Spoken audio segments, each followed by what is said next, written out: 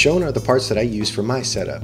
16 to 14mm injector bosses, 14 to 11mm injector top hats, 1100cc injectors from FID, and the 11mm Dodo Racing fuel rail. I've posted the links to these products down below.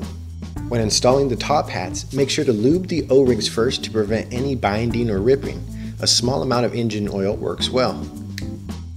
Next, what I did was arrange the injectors in order according to the data sheet, the top injector being cylinder 1, then going down the list. If you look closely, you can see the injector number. This one reads 220752, and if we check, that's the top one on this sheet. I've already installed the injector bosses into the intake runners, making sure to use a little bit of RTV on the outside to prevent any vacuum leaks. Let's install the injectors into the fuel rail. Just like before, make sure to lube the O-rings beforehand. Repeat the process for the rest.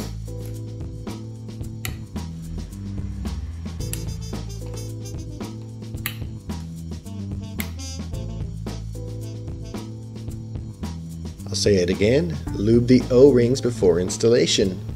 Line each injector up into the bosses before trying to fully seat them. Once they're lined up, push on the fuel rail to fully seat the injectors into the bosses. You'll hear a little click usually. For my setup, I use a 3mm washer in between the fuel rail and mount to fully secure the rail without any play.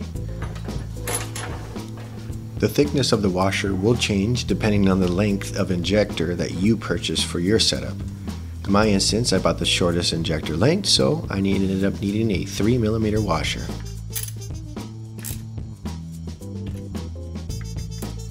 As always, thank you for watching and stay tuned to see more videos.